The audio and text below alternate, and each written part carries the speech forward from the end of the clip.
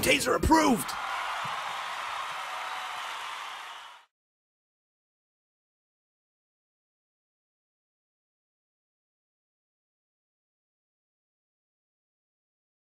Tammy, go for it. Dr. Meldrum. Yes. The Bigfoot chick, Melissa Adair, asked, do you have a favorite Bigfoot report or story? Oh, gee. You know, the one that always pops into mind when I'm asked something like that, or I'm asked to give an example of you know, a credible sighting is Julie Davis's experience. Julie Davis in Colorado. She's an avid packer and often uses goats. And on this trip, she had a few goats and a couple dogs with her. She was off trail, just off of the Continental Divide Trail in southern Colorado, and had made camp. And anyway, to make a long story short, she came up face to face in mid-afternoon with a Sasquatch. She came out of her tent, concerned that she might be being stalked by a bear because of the behavior of her dogs. And when she came out with pepper spray, standing right behind her tent was this, I think it was 8 foot tall Sasquatch. And they locked eyes and sized one another up. And she said she had this sort of subliminal impression that from it, that if you don't hurt me, I won't hurt you or bother you, you know, at which point its facial expression relaxed. And then at that point, a second one, a smaller one that was standing immediately behind it, peered around at her from the side. So there are actually two of them. But I mean, here she is. Julie has walked the entire Continental Divide Trail alone, well, with the exception of the company of goats and dogs. She's an avid naturalist, very well informed of the flora and fauna, and a great observer. And you know, when you sit across the room or across the campfire, as it happened to be, and hear her recount the details and her impressions of what she saw and experienced, I mean, how do you say to someone like that, well, you just imagined it, or you mistook something else for it, you know? I mean, she saw it or she didn't, and I believe that she saw what she says she saw. And that can be repeated. I mean, there was a recent one here closer to home in Idaho that I discovered when the Montpelier Museum put on an exhibit, and I helped them put it together and spoke there at the museum, and several people came forward. And one was one of the docents, and he was the retired police chief, had been on a hunting trip to the east of Montpelier there up in the mountains, and came around a bend in the trail, and right there on the trail was a Sasquatch. Again, mid-afternoon, broad daylight. And he was just very matter-of-fact in his description of it. You know, he had his rifle swung over his shoulder.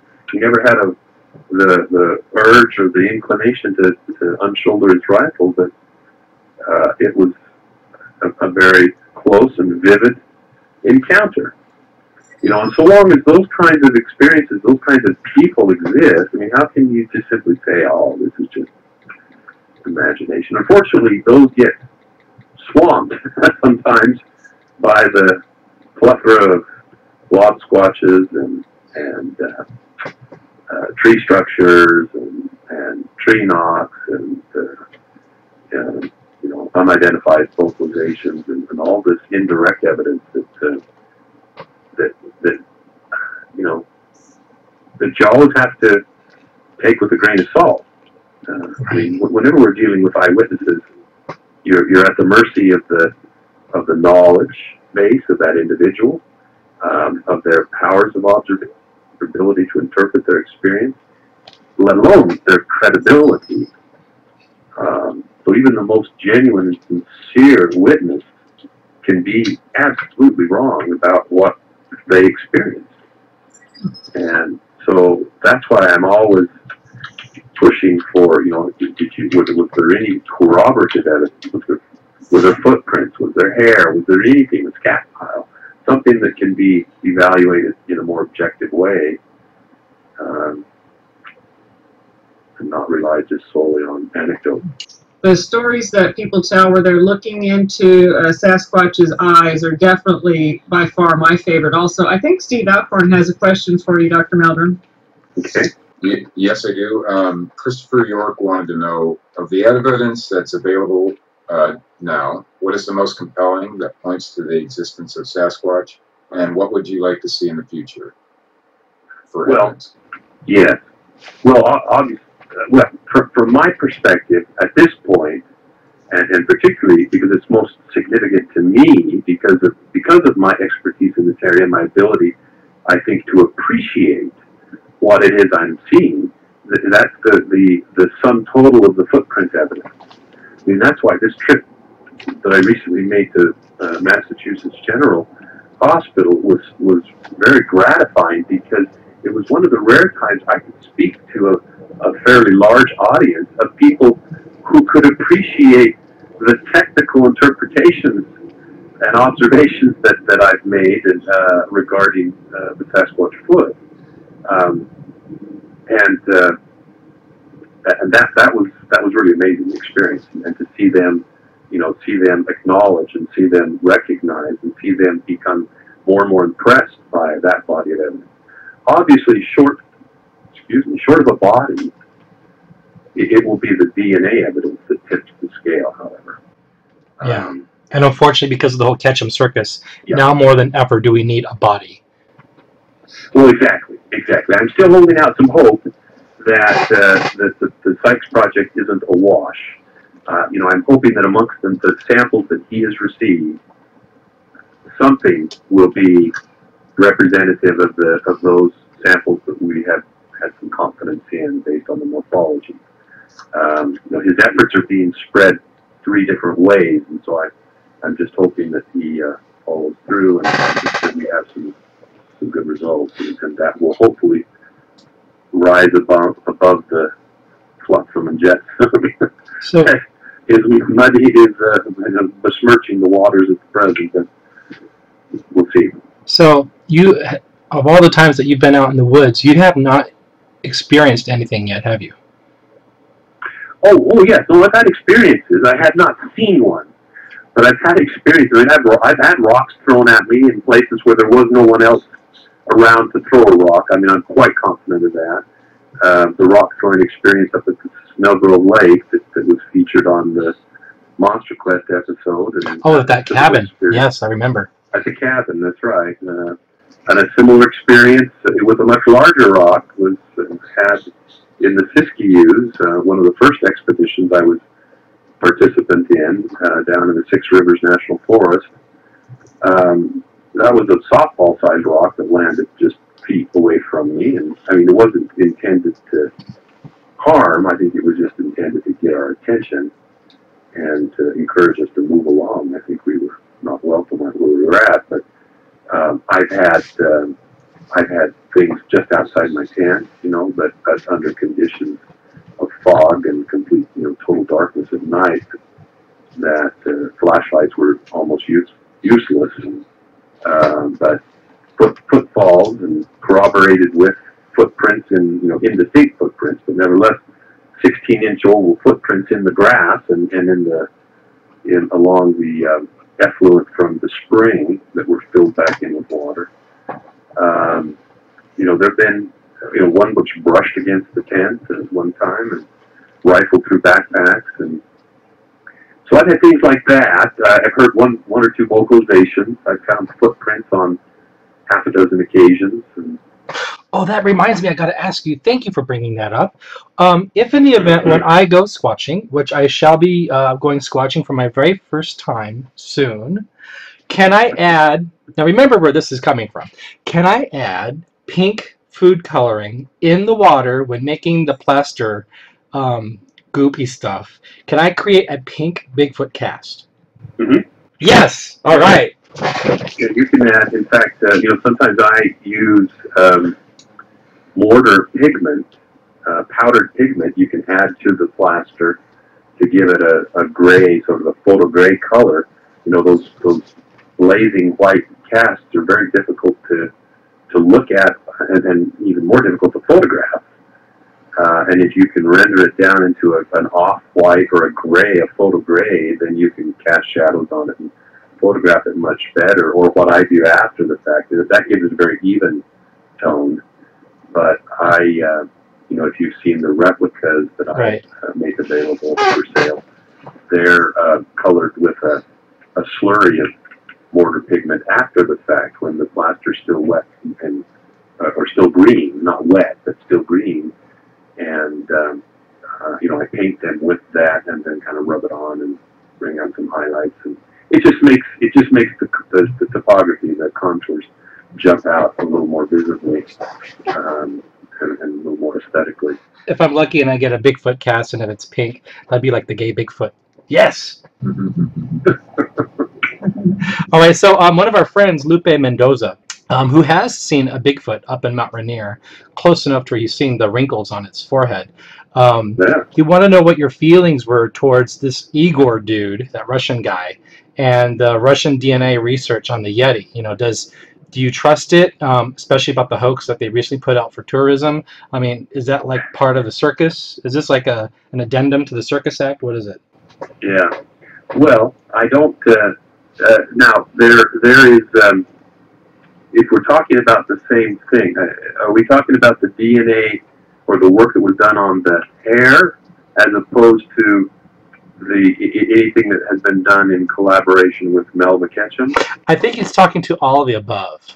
Okay. Well, I know there was some disinformation. Unfortunately, there was a gentleman, and now it's caught me flat-footed here, and his name has escaped me, but he got some notoriety, and the impression was given that DNA analysis was conducted on the hair samples collected at the Ascayas cave there that we visited at the time that we visited it, and I tried to follow up with that, and he assured me that was not the case, that the DNA analysis was done on the hair samples that were collected several years earlier. And I honestly can't even remember. I don't think there was any conclusive results, or I would have remembered them. I have a tendency to forget stuff that's just fluff and just let it go out the other ear. I still hope that I'm considered to be a friend of Igor Bortsev. I hate to be on any bad terms with anyone. It was a disappointing trip, I have to admit, because there was such blatant exploitation of the situation. And I don't begrudge them utilizing the public interest in the subject for economic development. But you need to make sure that the science remains pristine. I mean, it remains unadulterated. You must have been really disappointed because you traveled far for that. On their time. Still, you could have been like in Hawaii. You could have been like here with us. I mean. Well, yeah. Well, I very much appreciated the opportunity to see their country, and they rolled out the red carpet for us. We had dinner with one of the senators. I'm not sure exactly the equivalency of the offices, but one of the mafia, one of the federal officers, and at this very interesting restaurant that was quite traditional, with traditional dishes, like a hunting lodge. We had, they flew us then. Well, we were at the Moscow Darwin Museum and gave brief presentations there for the press. The press was swarming all over us. I was very disappointed that there was no other people or groups in attendance. The scientific community had zero representation. Of course, unfortunately, the scheduling had put us in conflict with a major conference, so many of the anthropologists were tied up in prior commitments to this conference that they attended. But anyway, we were treated as like VIPs throughout the time, and that put me in a very awkward position when we went to the cave, and there was clearly untoward behaviors taking place, and I was having none of it, and then of course the interviews with the press, thankfully, I had a very sympathetic reporter from Russia Today, and she tried not to put me on the spot too much, but it was very awkward. You know, that my lack of enthusiasm was duly noted at the dinner table that evening and during the toasts and all. And you must have been heartbroken.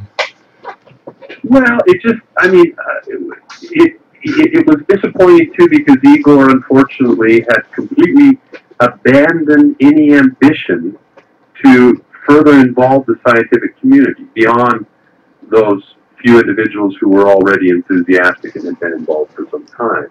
He basically instead was resorting to the government to legislate the recognition of such a population and its protection and study.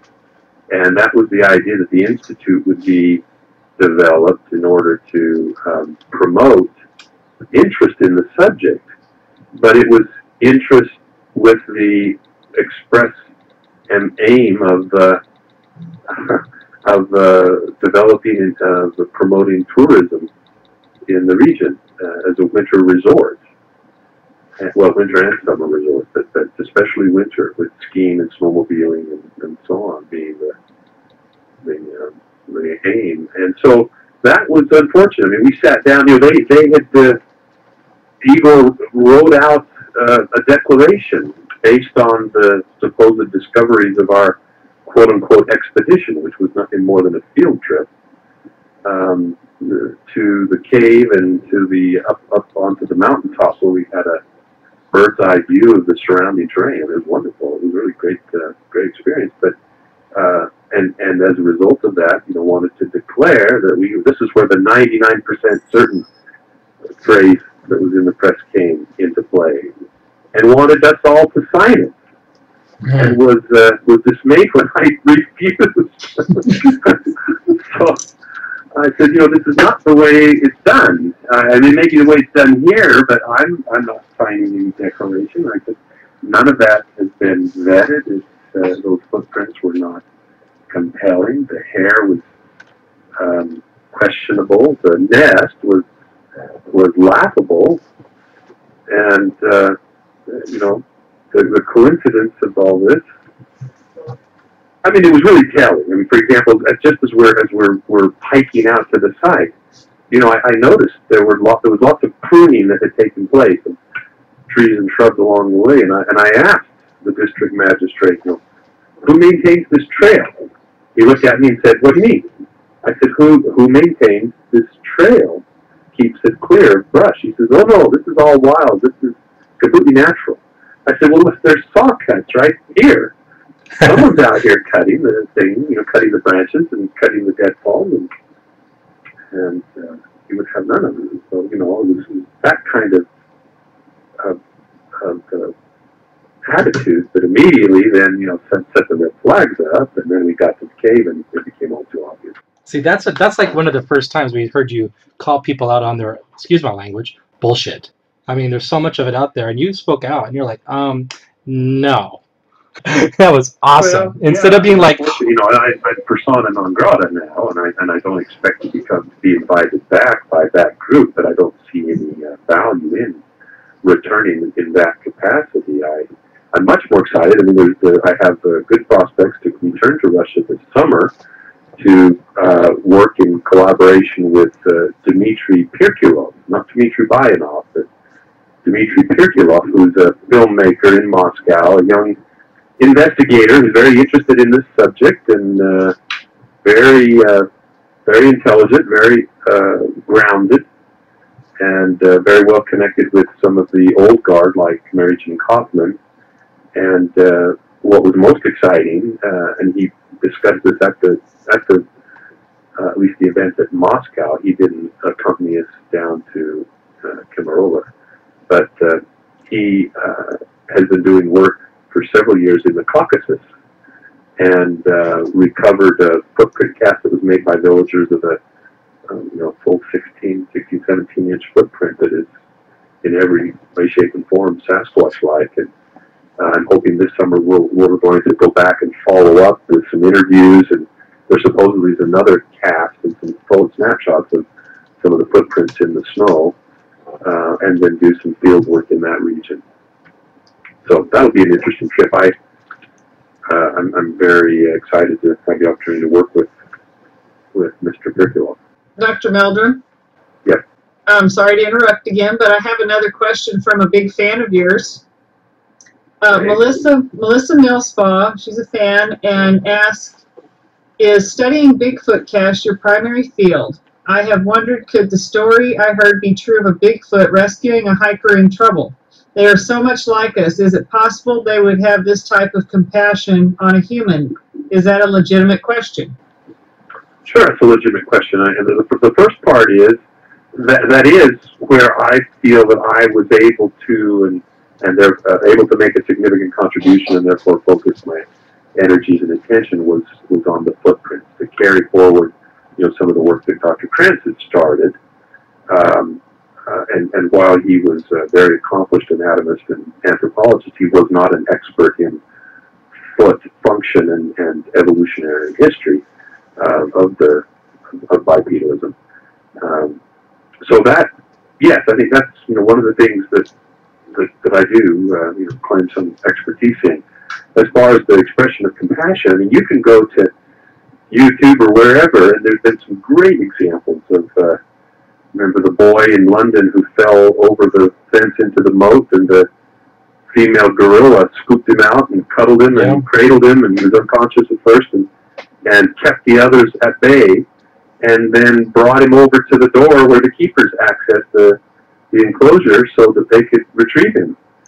I mean, it was the most compassionate expression of compassion that again, you don't have to resort to humanity to find examples of these human-like emotions.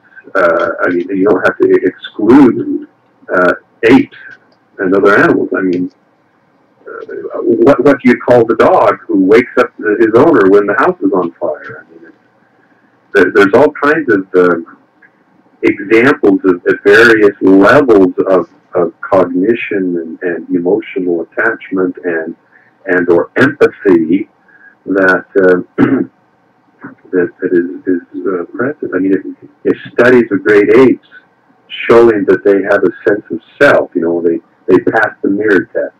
They recognize themselves in a mirror rather than reach behind, as Harry the Hendersons did. We watched that the other night just for the heck of it, and I'd forgotten about that part. Harry would have certainly known that reflection in the mirror was him and not something behind that pane of glass. And that is integral to expressions of empathy. When you understand that there's a difference between you and someone else, you're able to put yourself in someone else's position, basically. See the world from their point of view, and so I mean that doesn't make them more human than ape-like. I hate to be a curmudgeon, but I just looked at the time. I'm 5 minutes late for my class. So at 2 o'clock was our deadline. We got kind of a little bit of a later start. All right, so let's say goodbye. Cliff Barackman sent me a text message right now saying he sends you his best. Yeah. Great. So thank you so much. We would love to have you back. This has been a great conversation. Okay, well, it would be fun. I had a good time. All right, now go teach. Go teach. Thank you, Dr. Meldrum. Bye-bye.